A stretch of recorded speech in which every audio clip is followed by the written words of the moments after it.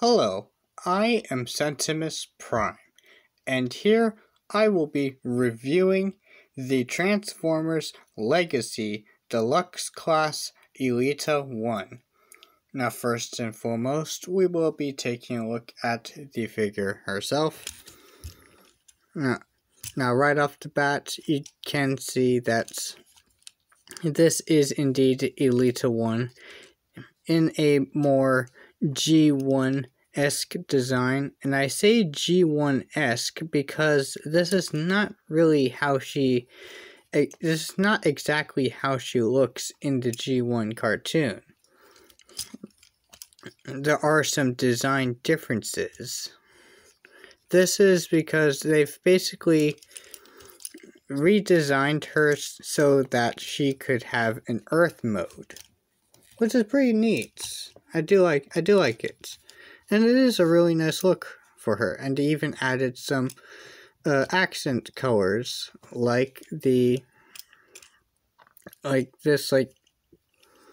magenta color, and this red, in addition to the pink and white, which with this color combination is really nice and is honestly reminding me of Valentine's Day colors. Come to think of it, this would have been a nice figure to review at Valentine's Day, but oh well, too late for that, I guess. Now taking a close look at the head. Do you see that it's very nice? You do get some details picked out in paint, like the horns and this crest thing on the front. It's like this forehead details, and her face has been nicely sculpted nicely. Very nice. And here is how the figure looks from the back. She does have a bit of a backpack to her, but it's honestly not the worst I've seen.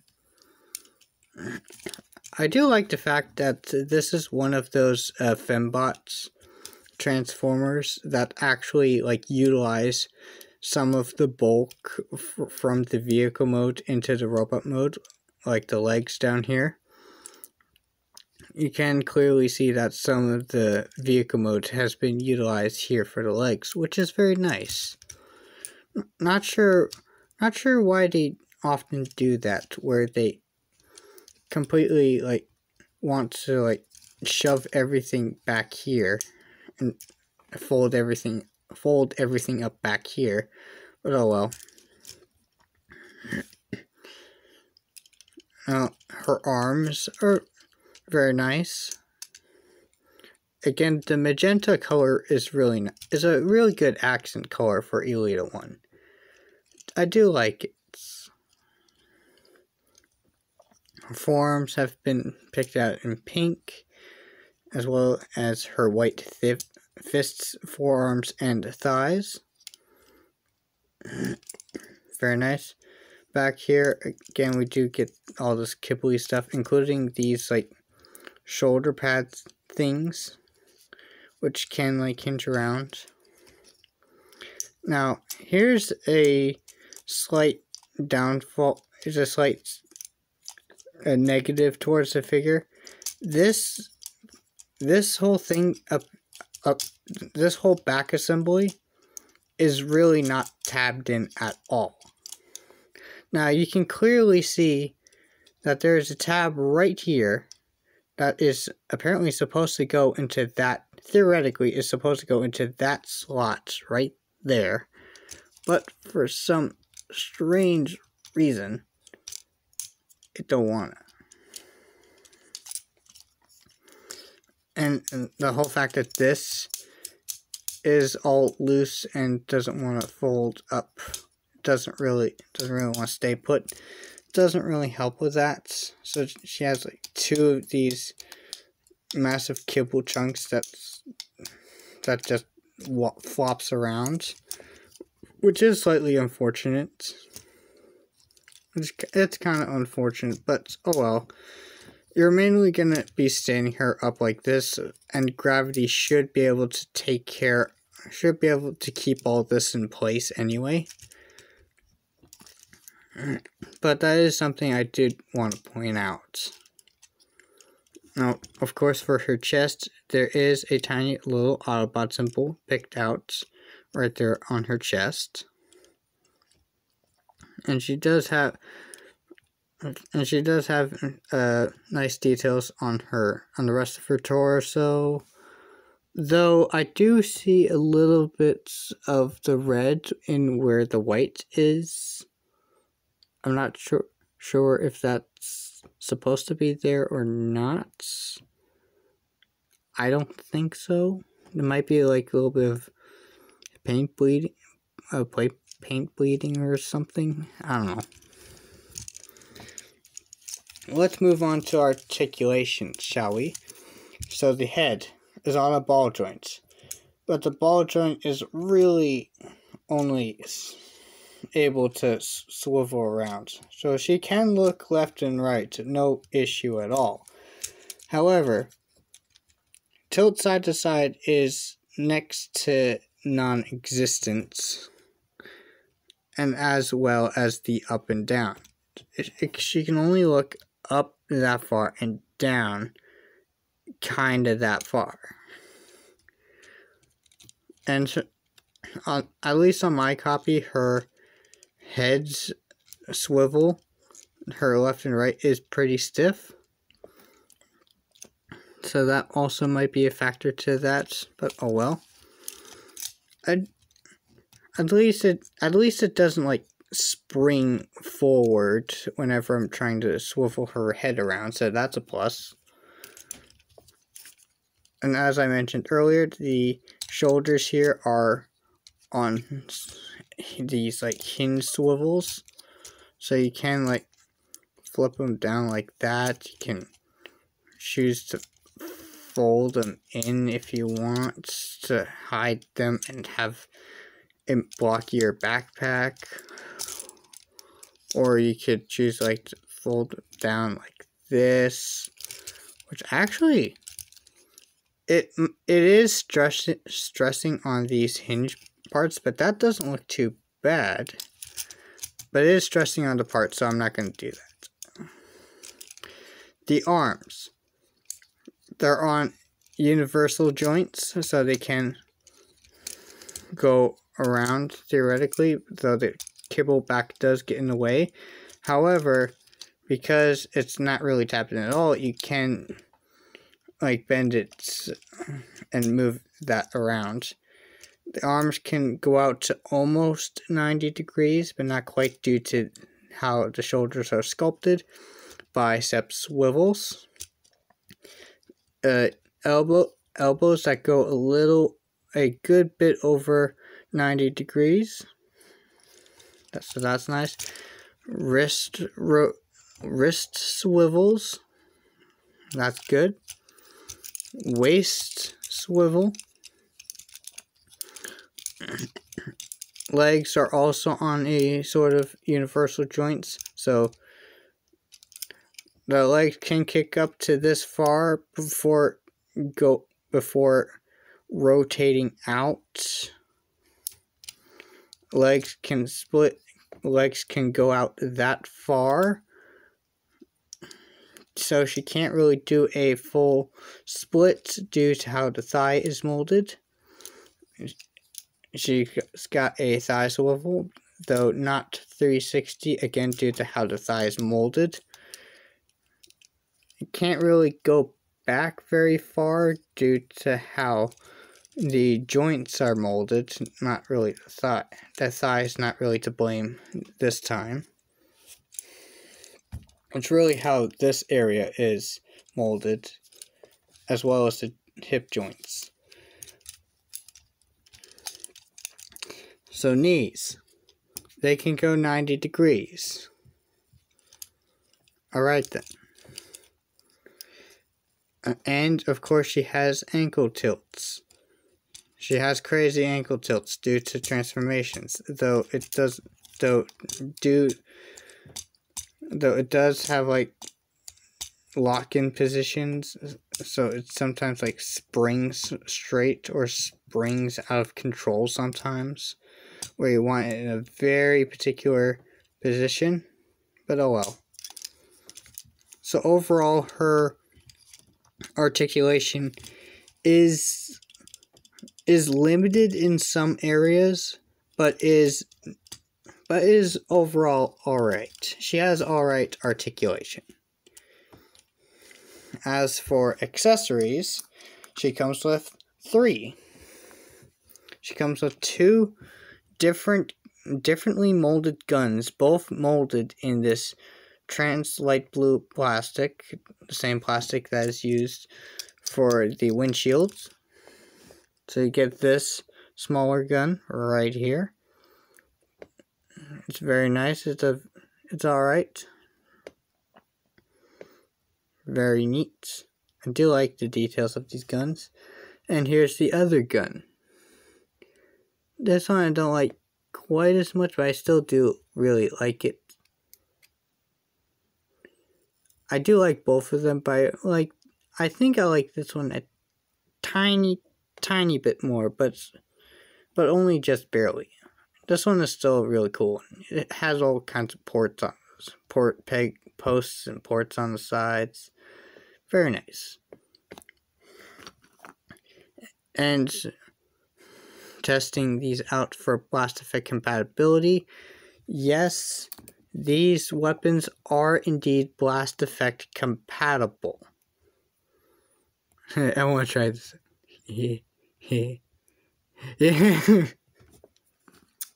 Yes, apparently that part is also blast effect compatible, though I'm not sure why you would want to do that.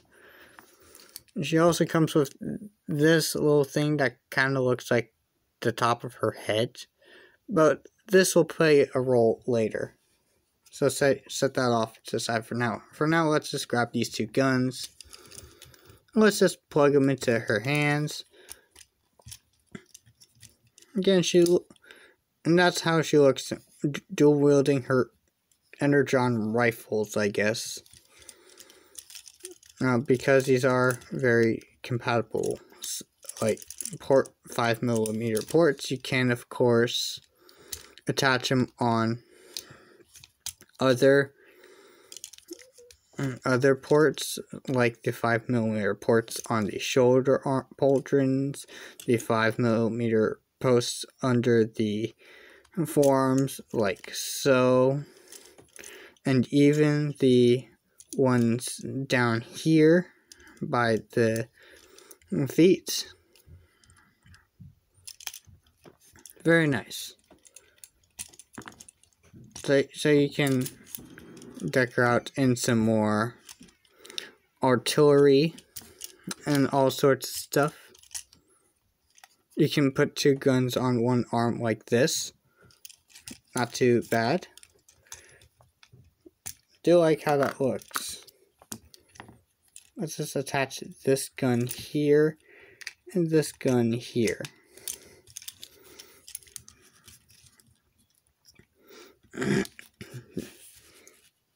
Do like how the robot mode looks. It's very nice. Now as for size comparison, here she is next to the Siege Optimus Prime mold, my Siege Centimus Prime. So that's how she compares to an Optimus Prime mold. Here she is next to Crosscut.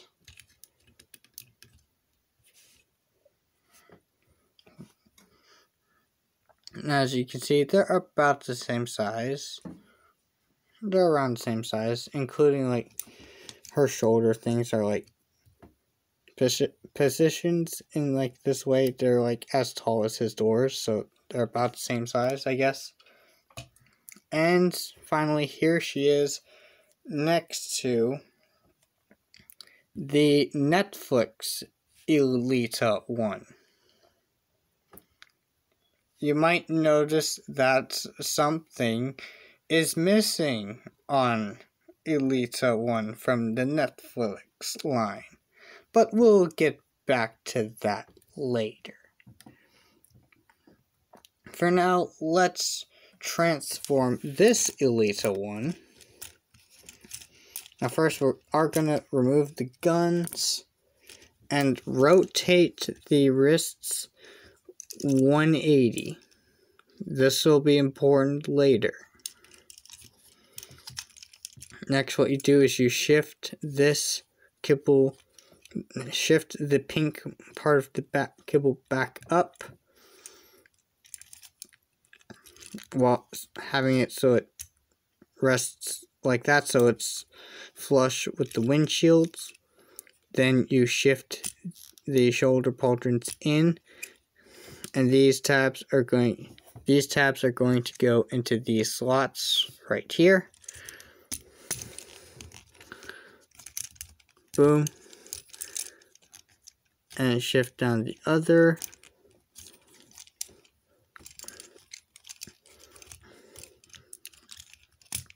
There you have the front.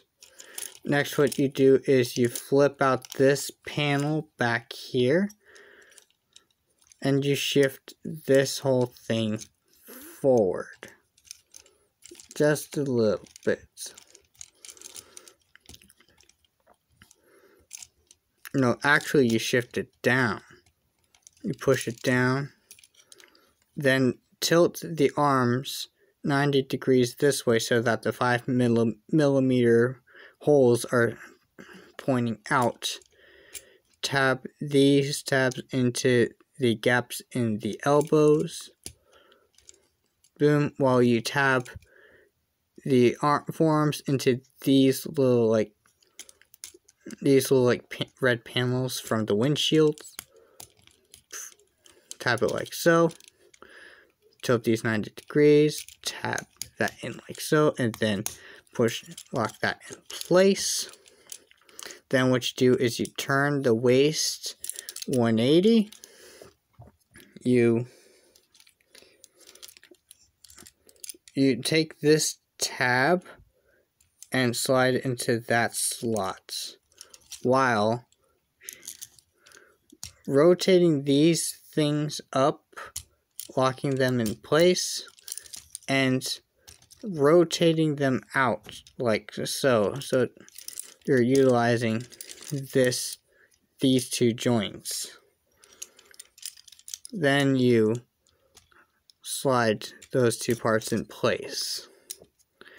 Then after that, you can adjust the legs so that these parts are lined up. Then you can just swing these parts in, making sure that these tabs tab into these slots from when attaching, from these little gaps for when attaching the wrists in, while these tabs up here tab into the spoiler ends right here, these little holes. So keeping those tabs in mind, you swing this together and you squish everything in place. Now you do the same thing on the other side. Alright. And then lastly, you take the feet and just swing them in while keeping them straight. And with that, here we have Elita-1 in her car mode.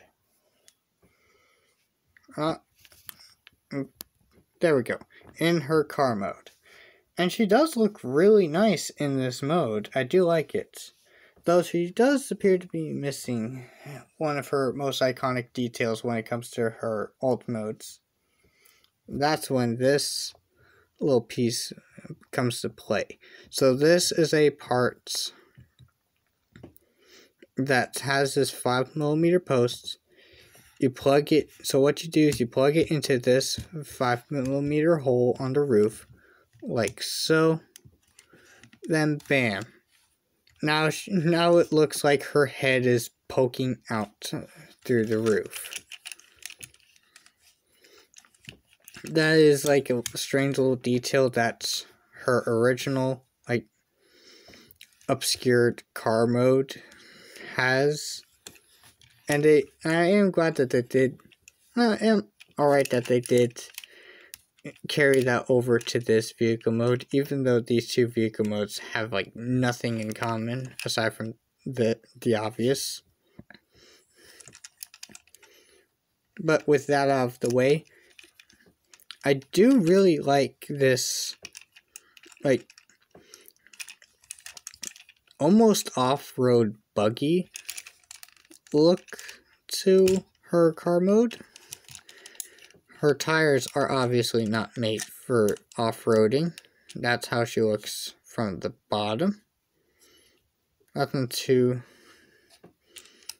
outstanding down there. But you can see why. But you can see why I had to rotate the wrists around, because if you don't, you're not going to get enough clearance to fully tap these car parts in place. So remember to swivel these 180 when you transform her. Now the color do look nice on her. Now on this mode, it is nice that her color scheme in this mode is dominantly red, with very minimal magenta poking through, aside from the back. That's an interesting touch to the transformation. She's got a nice like spoiler thing on the back. Very cool. Her windshield is very nice, though I am seeing some robot mode parts through this windshield. But then again, I'm seeing robot mode parts that are intentionally visible. She does have side view mirrors that are sculpted in. That's cool. Her tires are mushroom pegged in, and they're also all painted white on the inside. And as far as rolling goes, she definitely can roll, though her rolling is not really that great. Like sometimes her wheels just get stuck. See, like that. It's not the case with all the wheels, but still, it is very odd. And as far as weapon compatibility goes, let's bring back the two guns, and of course you can just plug these on ports back here. Very nice.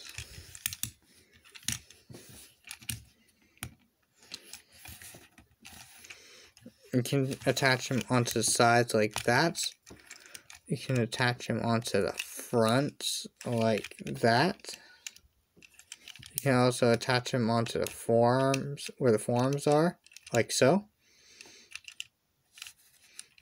I guess you could take this off and have it attached up here if you want.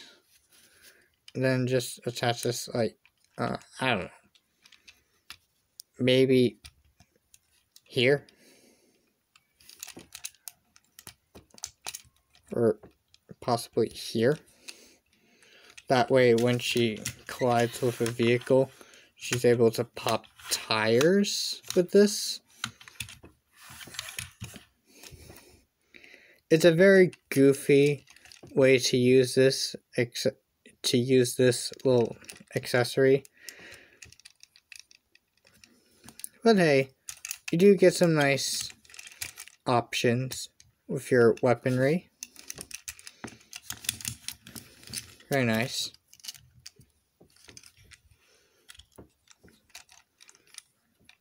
do enjoy the overall shaping of the vehicle mode. I do like it. Now, as for vehicle mode comparisons, here she is next to Netflix Prime. That's how she compares to him. And I guess like that. Moving that out of the way. Here she is next to Skids. So she is ever so slightly shorter than Skids, and she is nowhere near as tall as Skids when it comes to vehicle mode. But she does appear to be a bit wider in car mode, especially in the back.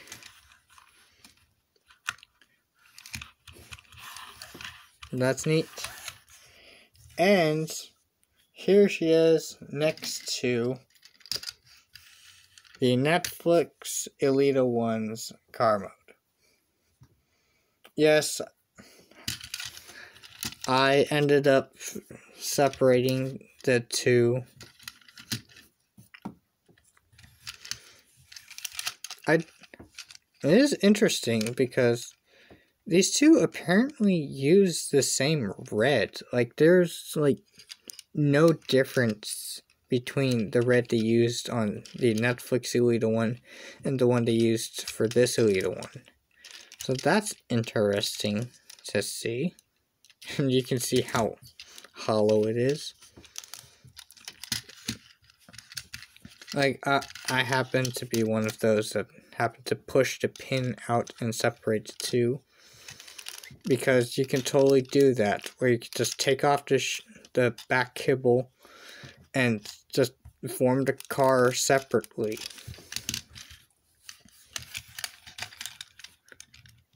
But yeah, you can do that.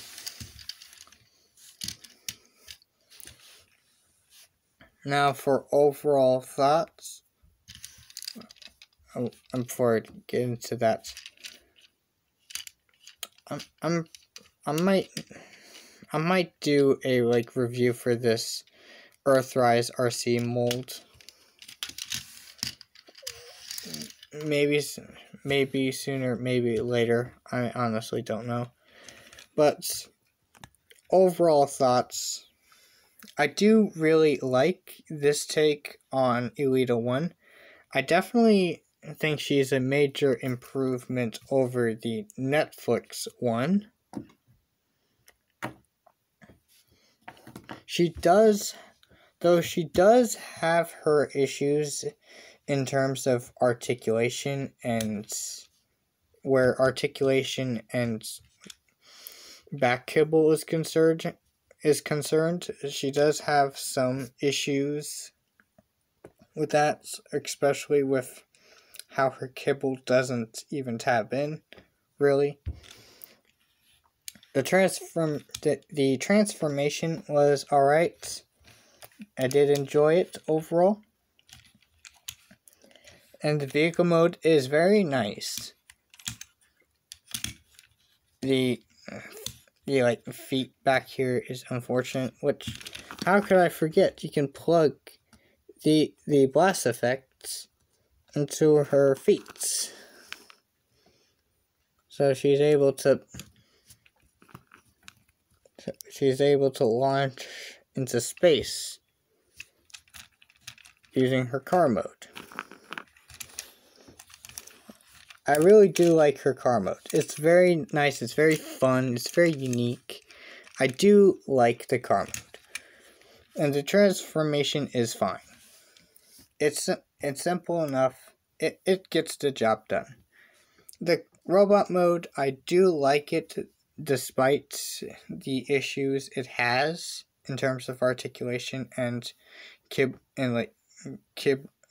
lack of kibble properly tabbing in. But overall, I do like this take on Elita-1. and I do highly recommend her. And that'll be it for this video. If you enjoyed this review, consider to like and subscribe, and maybe even comment if you want.